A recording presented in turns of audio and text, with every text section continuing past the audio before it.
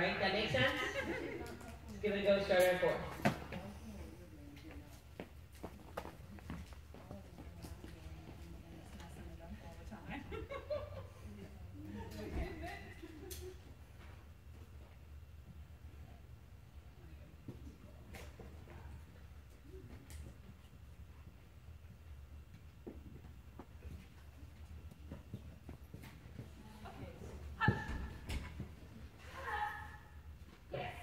I'm the center.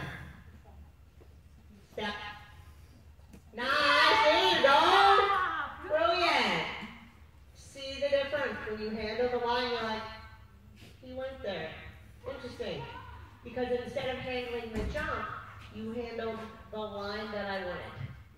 That makes sense? Take it back to 4. Keep going. So you're going to take it back to 4.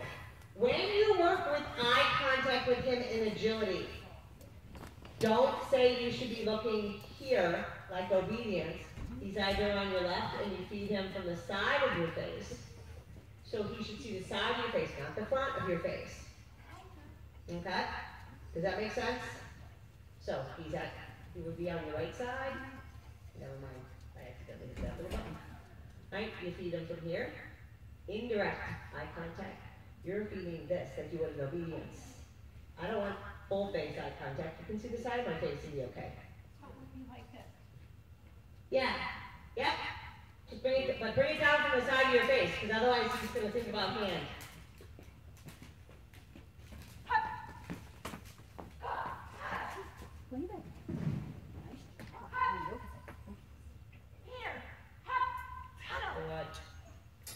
Keep looking. Eyes and exit.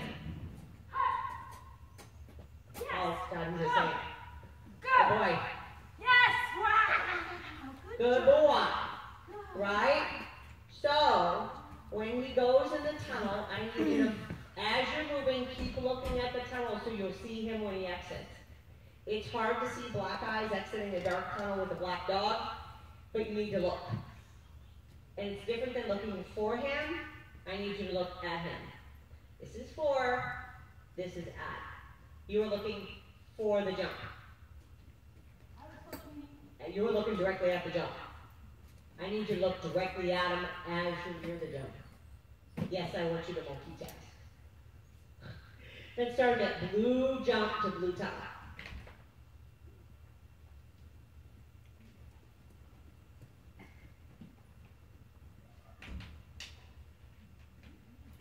So he's got to look at you first. Yeah, there you go. And now you go. Good. Look at him. Now stand up. Yes! Go. Toy's coming. Yes! Hand over to his toy. Get it. Get it. He goes, who knew? Yeah, Jen can't throw it to right hand. But that was better.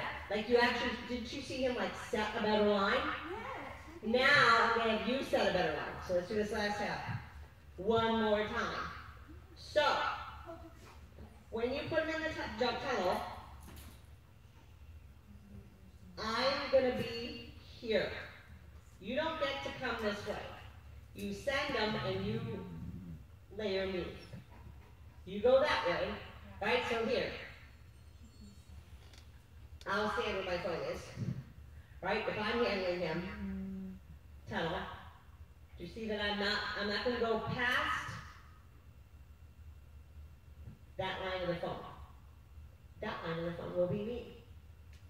Because what happened is you went this way, and then you're like, surprise, we're going that way. He's like, of course we are. Right? And he did it, but there's always a cost to doing it. He's like, oh. All right? And he did it at 20, but could pull it off at 24. Okay? We'll go where my phone is, and we'll try that. Right?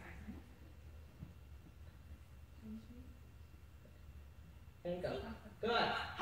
Follow the top of the tunnel with your eyes. Step, turn, go. Keep going. That was lovely. Good boy. Woo! That was much better. Because you committed him, you started the turn, he goes, I can do that. And it was so much easier for him to do it. Right? And then you kept moving, and you're like, oh, it appears to have worked. create a line for him, and then you change the side, right? Versus doing it all at once, right? That was really good. That was a really nice turn he gave you too, and you could see it was also much faster. And it's much easier when they know what you should be doing. And so what I'm trying to teach you is more his language than us teaching him ours. All right? Once I teach you his language, then we can supplement his language with things that we need him to do, like word targeting, or if I need him to, go on and take a jump, go.